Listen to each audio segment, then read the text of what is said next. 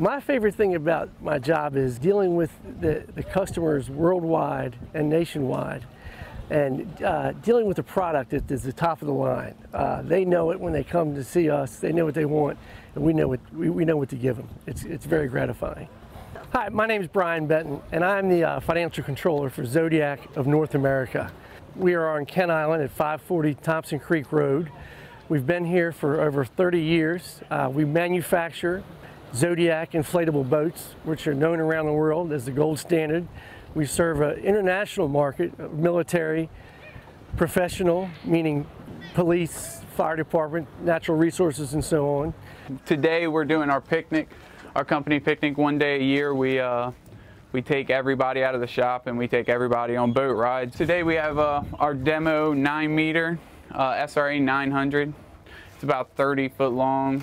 It's got twin 300 E-Techs. It'll do about roughly right around 60 mile an hour. We won't go that fast. It's not bad. Then we have our 580, which is an all inflatable boat.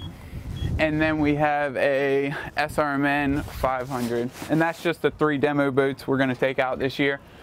We've put about $2.5 million into that building in the last 7 years. And we're still making improvements. How many employees? We have almost 60 employees. Well, we have about 55 at Kent Island in that plant.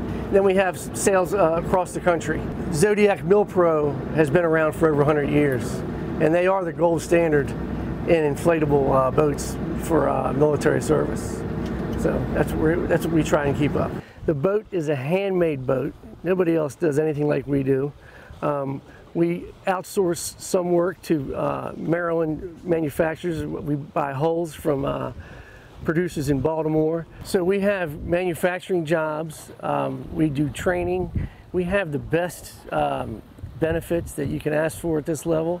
We do constant training. We like to cross-train people so they can work across our projects and our operations.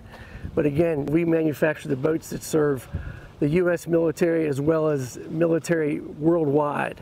We're about to build some for Israel Navy. Israeli Navy. So friendlies. Yeah. So what happens is, you know, they'll be on maneuvers, right?